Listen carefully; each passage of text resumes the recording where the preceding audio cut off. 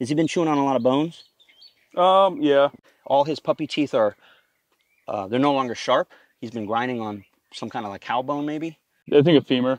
Oh, you like put peanut butter in it? Yeah. Those circular ones? Yeah. Even as an adult, give those very sparingly. Yeah. And what we're talking about, the type of bones, is they're basically femur bones that are chopped like this into slices, and then there's like bone marrow inside. Even the adult dog, that is a weight-bearing bone on a 2,000, 3,000 pound animal. Yeah. You're going to wear down their teeth prematurely, and they have enough jaw pressure to crack their own teeth. Okay. So the one that you can give them from a cow is rib bones, and also one called the kneecap. Now, it's not actually a kneecap, it just looks like it. It looks almost like a hockey puck, but rounded over.